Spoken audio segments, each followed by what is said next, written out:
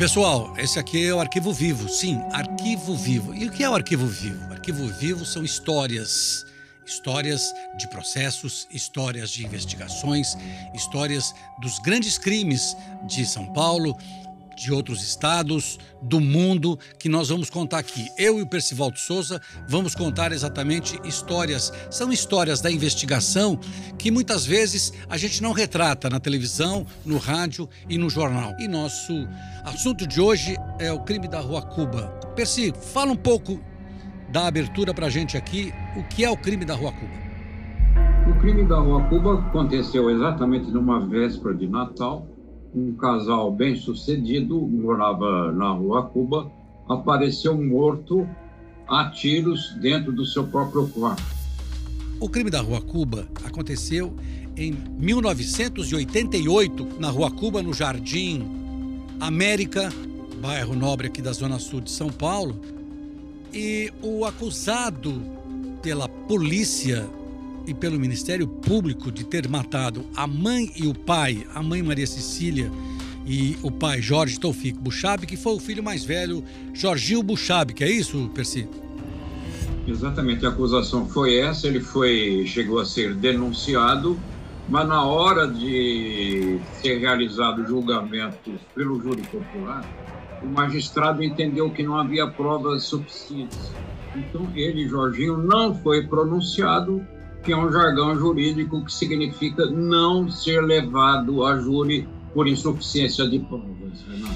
Agora, a polícia trabalhou muito neste caso. Eu lembro que nós acompanhamos, dia a dia a gente acompanhava as investigações da polícia, do Ministério Público. E só para falar um pouquinho a respeito das vítimas, a Maria Cercília era filha de um brilhante criminalista de São Paulo, o Jorge Toufic Bouchabki, que era de uma família libanesa de Rondônia, e o casamento aconteceu, a família não levou o Jorge Toufic Bouchabki, que era advogado, para trabalhar na banca de advocacia da família. E o que aconteceu é que naquela manhã o filho mais velho, que é o Jorge Bouchabki, saiu de casa, aí foi chamado para voltar para casa porque os pais estavam mortos, só que a porta do quarto estava trancada, a janela estava trancada, os policiais militares que foram chamados tiveram que pegar uma escada, entraram pela janela do quarto e encontraram os dois corpos ali. É isso, Percival? Nas investigações, o Jorginho contou que eles tinham um hábito regular de tomar café juntos pela manhã, e como os pais não desciam nunca, ele foi lá, viu a porta trancada e disse ele, foi uma coisa considerada estranha, ele saiu às ruas do Renato e parou o primeiro carro de polícia que passou, dizendo que achava estranho os pais não saírem do quarto. Os policiais foram lá e encontraram os dois corpos inertes sobre a cama, Renato. O começo dessa história, tudo indicava que teria sido um homicídio seguido de suicídio. Aí eu lembro muito bem que tinha um perito da delegacia de homicídios, Dilson, e ele, quando entrou, né, o delegado achou que ele estava diante de um caso de homicídio seguido de suicídio, que a porta foi arrombada. E aí o perito disse: olha, doutor, é melhor o senhor dar uma olhada de direito, porque tem tiro para baixo, tiro para cima, tiro para o lado. E aí o que acontece? O casal tinha sido morto a tiros e a polícia passou a investigar então um duplo assassinato, é isso? Exatamente, quer dizer, quando a polícia examinou os corpos, depois foi feita a perícia necroscópica no Instituto Médico Legal, verificou-se que era possível concluir que a mulher viu o marido ser atingido a tiros, pôde pressentir que ela seria a vítima seguinte, o que aconteceu. Agora, Renato, na hora da perícia houve uma coisa inacreditável. Os peritos, véspera de Natal, acho que estava todo mundo meio calibrado lá no ML, eles descreveram orifícios de entrada como sendo de saída e saída como sendo de entrada. Resultado, os corpos precisaram, depois dessa perícia, ser exumados para ser realizada uma nova perícia, Renato. E aí é que realmente existe a exumação para poder eliminar essa série de dúvidas. O processo, né, o inquérito foi longo, muito longo no Departamento de Homicídios e Proteção à Pessoa, e eu lembro que o promotor, né, o doutor Marrei, ele depois virou secretário de Segurança Pública, secretário de Justiça aqui de São Paulo. Ele acreditou, ele abraçou a tese da polícia e os dois foram juntos. A polícia achava que realmente Jorginho Bouchabki tinha matado o pai, com a versão de que o pai teria matado a mãe e ele teria matado o pai. É isso? Exatamente. A principal desconfiança foi essa. Agora, o local para exame, para perícias criminalísticas, foi extremamente prejudicado. Quando o delegado chegou lá, o delegado Veloso, lembra, Renato? Exatamente. Tinha mais ou menos 100 pessoas no interior da casa.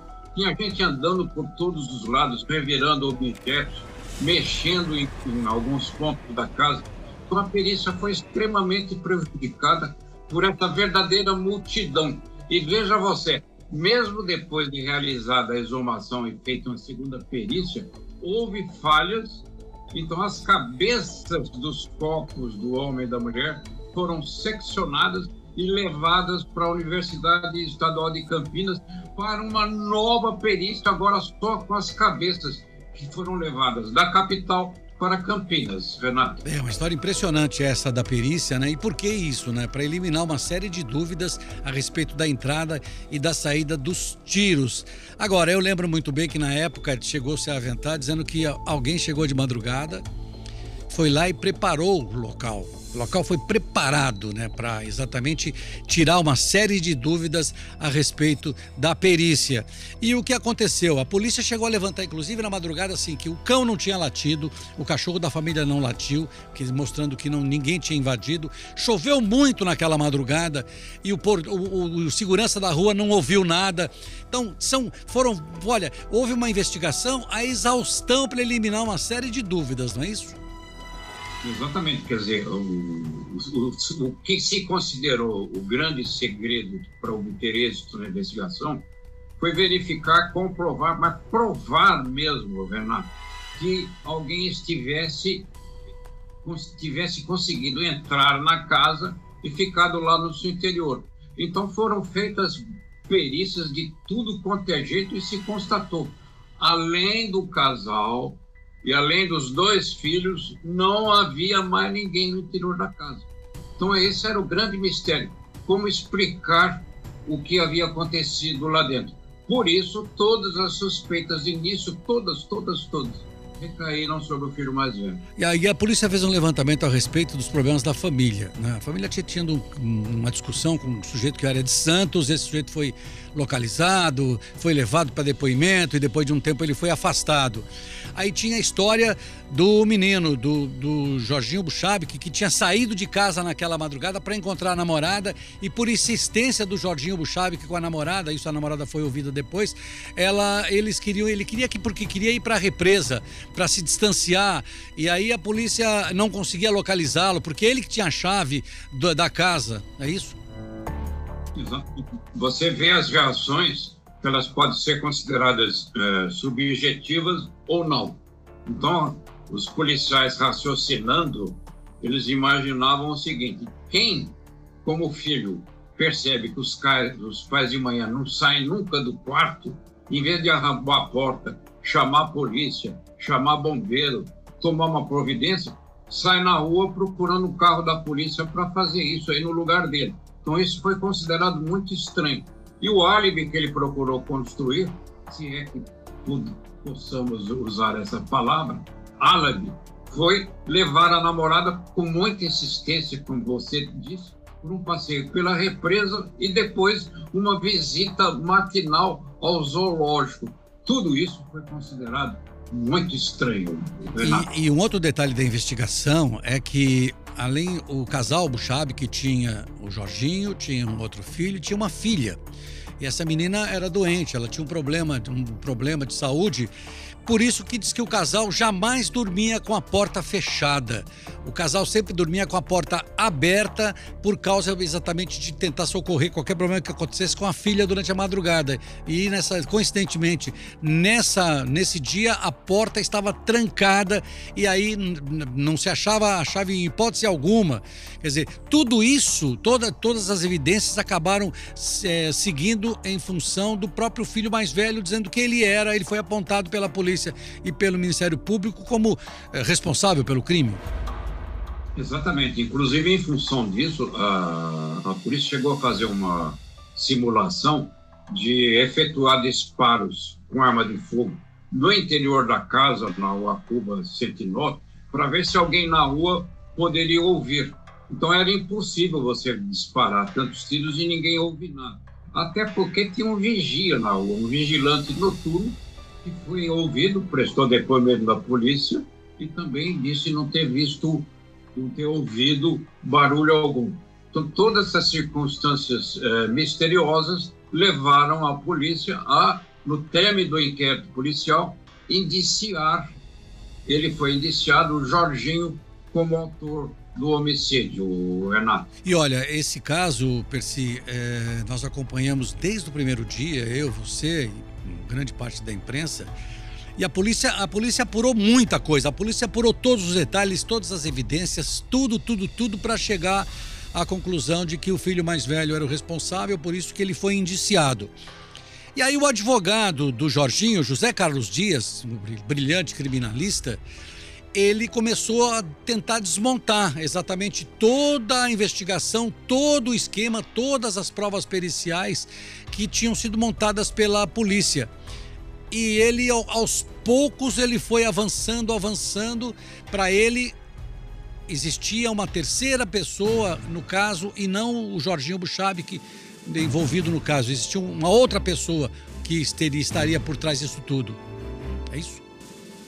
Exatamente. A perícia, que você mencionou o autor dela, o perito do Instituto Criminalista, o Dilson, fez um trabalho brilhante. Tanto que o relatório dele, o relato dele, o laudo dele, é absolutamente insofismável. Você vê aquilo, é como os corpos estivessem falando como aconteceu o duplo homicídio, o duplo assassinato. É uma sequência de tiros. Primeiro o homem, a mulher vendo isso, pressentindo que seria a próxima, impactada, porque evidentemente via o rosto do atirador. A mulher viu antes o rosto do atirador disparando contra o marido e pressentindo que a próxima vítima seria ela mesma. Esse trabalho técnico foi insofismável. Agora, quanto ao autor dos disparos, o Zé Carlos Dias centrou sua artilharia no delegado encarregado, que era o delegado Veloso, procurando desqualificá-lo tecnicamente. Então, com detalhes objetivos ou subjetivos, ele foi procurando direcionar as investigações no sentido contrário. Ou seja, Zé Carlos Dias procurou demonstrar que seria impossível vincular o filho mais velho ao duplo assassinato, ao contrário do procurador, do delegado e do procurador de justiça, que acompanhava para e passo as investigações, procuravam fazer. Foi o que aconteceu. E no impronunciamento do Jorginho havia um grande handicap. O Marrei, o promotor do caso, se tornou procurador-geral de justiça, ou seja, o chefe de todo o Ministério Público de São Paulo, Renato. Pois é, eu lembro como se fosse até hoje, não é? Porque no dia do impronunciamento, no dia que a juíza, foi uma juíza que chegou à conclusão que não existiam as provas todas que a polícia e o Ministério Público apontavam no processo de que o Jorginho era o responsável pela morte do pai e da mãe. Eu desci quando a juíza deu a sentença dizendo que do impronunciamento, isso foi no Fórum de Pinheiros, aqui na Zona Oeste de São Paulo, e eu desci no elevador junto com o José Carlos Dias e fomos, tem um bar em frente o fórum, eu ia fazer uma entrevista com ele, queria fazer uma entrevista, eu convidei para tomar um café e nós dois atravessamos, fomos tomar um café e ele me usou uma expressão que eu nunca mais esqueci na minha vida. Ele falou assim: Hoje caiu o castelo de cartas da polícia e do Ministério Público. Montaram um castelo e esse castelo hoje desmoronou. E olha, o Zé Carlos Dias tinha razão, porque passados tantos anos, né? Porque a juíza, quando pronunciou, disse, olha, aparecerem fatos novos, o caso pode ser reaberto. E o caso acabou, né? O Jorginho tomou a vida dele, virou advogado, né? Se formou em Direito, deu até problema na faculdade lá de Direito, problema no pagamento das mensalidades, mas ele resolveu isso. Hoje ele tem uma banca de advogados e, estranhamente, ele não trabalha com a família da mãe, de grandes advogados aqui no estado de São Paulo, né, Percival? Exatamente. É por isso que, tecnicamente falando, a prova é considerada, em criminalística, na realidade, a grande testemunha. Ou seja, a grande testemunha é a prova. Não basta alguém falar. E aí, no caso, não tinha de fato ninguém para falar. E as provas consideradas insuficientes. Ou seja, colocar Jorginho na cena do crime como autor dos disparos, como quem tivesse entrado no quarto dos pais, atirado e matado os dois, foi considerado insuficiente, vago, frágil, incapaz de resistir a um contraponto mais veemente, com mais força. Foi o que aconteceu. A juíza se convenceu da ausência de provas. Você pode até argumentar, Renato, como você já viu muitos casos de réus levados à júri com muito menos prova do que esse caso da Rua Cuba. Mas essa é uma outra história. O fato é que a juíza impronunciou, o Ministério Público recorreu, perdeu no Tribunal de Justiça e hoje o caso está prescrito, isto é, definitivamente insolúvel, Renato. É exatamente isso, né? Existe uma expressão que eu ouvi há muitos anos de um delegado da Polícia Civil que você conheceu, chamado Coriolano Nogueira Cobra, em que ele dizia assim, não existe crime perfeito, existe crime mal investigado. No caso específico do crime da Rua Cuba, o crime foi muito bem investigado e se chegou à exaustão de tudo, até inclusive da exumação e de levarem as cabeças do casal para Campinas para se fazer uma outra análise, uma outra perícia muito mais aprofundada. De qualquer forma, o crime da Rua Cuba é um crime que ficou na história dos grandes crimes de São Paulo, Percy, e a interrogação continua. Quem matou o casal? Maria Cercília e Bouchabki. Coriolano Nogueira Cobra, o delegado que você citou com essa frase aí, não existe crime perfeito, sim investigação mal conduzida, é uma adaptação de uma frase do Conan Doyle num livro do Sherlock Holmes, quando ele diz que não existe crime perfeito, sim investigações imperfeitas. Veja você, Renato, Coriolano Nogueira Cobra, esse delegado, hoje é o nome da Academia da Polícia Civil de São Paulo, na cidade universitária. Então, você, numa investigação, você tem que prestar atenção às minúcias, aos pequenos detalhes. Você tem que ter olhos de ver para coisas que muita gente considera irrelevantes, insignificantes. Quem pensa assim, despreza um detalhe que pode levar ao esclarecimento do caso. A polícia achou que tinha tudo que fosse suficiente nas mãos. A justiça considerou insuficiente. Então, fica o assassinato da Rua Cuba, o duplo assassinato, o casal, ela, filha do clã Delmanto, uma das melhores bancas de advocacia de São Paulo já teve, fica como um caso insolúvel para todos sempre. Vai para as calendas, Renato. É isso aí. Esse é o Arquivo Vivo. A gente contou a história do crime da Rua Cuba. A gente volta na próxima semana, eu, Percival de Souza, com uma nova história. Até lá.